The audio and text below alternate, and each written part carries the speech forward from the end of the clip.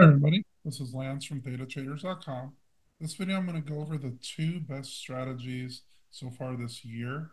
One is the covered strangle strategy on futures, and two is the broken wing butterfly on SPX. So we're going to look at the data, look at how to set up the trade, and how I use my indicator to look at ideal strike prices and deltas. Share the screen real quick.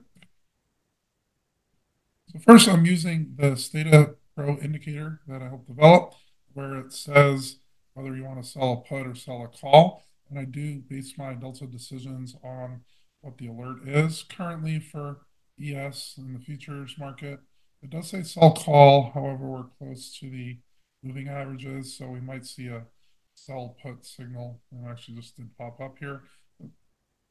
This is also on the 1 hour chart. We go to the daily chart. Is good. You can see different time frames here. We're on the sell put indicator still. So we still have some upward momentum. We want to take advantage of that using different defined risk strategy for the broken wing butterfly. So first, the data on the broken wing butterfly. Started this trade in June 20th up until now. And this uses about $1,500 per trade because I'm looking at a 15 whiff strike in the put debit spread and then a 30 whiff strike on the put credit spread. So you're going to need about $1,500 to do this trade. Also consider the premium that we take in.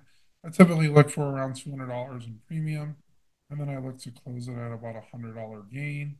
You can see we only had two losses since June, and the other trades were $100 gains. Total was $710. I do this with the SPX and the RUT. So about $1,500 each. I will stagger in when to put them in based on the indicator and other settings I look for.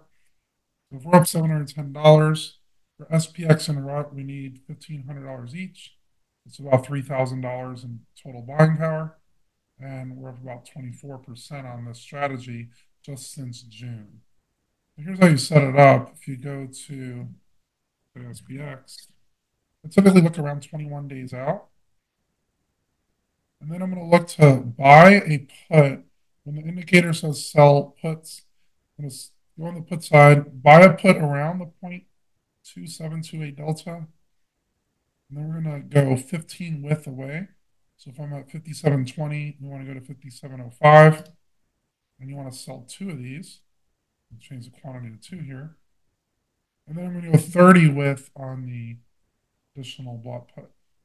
57.05, 95, 85, 75. I want to buy a put there.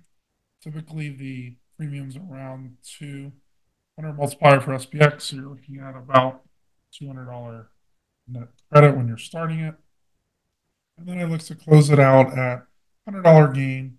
My stop out is typically between 5 to 10 points lower than the sold puts.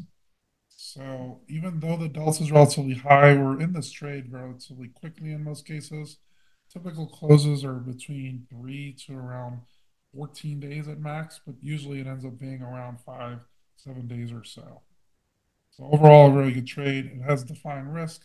So if you have volatility events that shoot up, it won't necessarily hurt. Next one's a covered strangle strategy. And this one I use with MES, and I look to sell two puts to start the covered strangle strategy. If I get a sign on either of these puts that I'm selling, I'll be selling calls either in the money, at the money, or out of the money, depending on what the indicator and other technicals look at. And so far this year, since June 14th, we have not been assigned one time on this strategy. I typically look for around 4 to 5% gain on these and then re-enter into a new one. The deltas are based on indicators that I look at. I'll show you a sample trade that I've been doing. This trade needs about $1,500 in initial buying power. We want to double that for span margin requirements on MES. So I look at around $3,000 in total buying power for the trade. So far, we're up $2,234.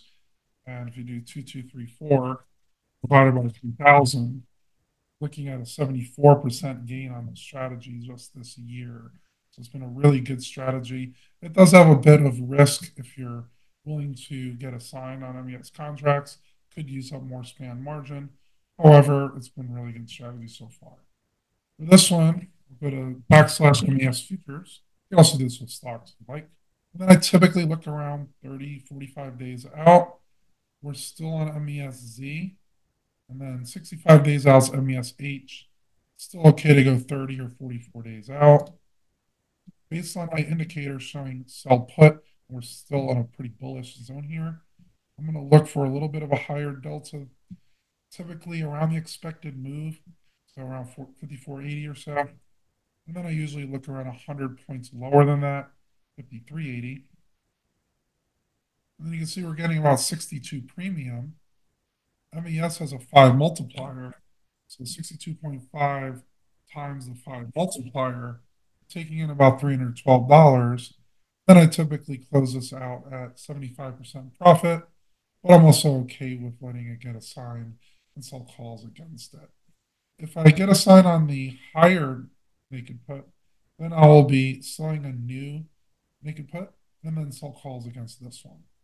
If I happen to get a sign on both of these, then I'm going to be selling two calls, lower your cost basis, get premium as it comes in, and then just get out of the trade.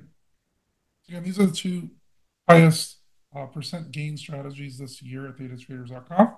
If you're interested in seeing all my trade setups, and not only do that, I do 112, 122 trades, strangles, ES, MES, gold, oil, different commodities, and we do daily stock credit spread trades using this Theta Pro indicator to do that as well. You want to click a link in the description down below to get access. And you can also ask me any questions on the Discord. Again, last with Thetatraderz.com. Thanks for watching this video, and I'll see you guys on the next one.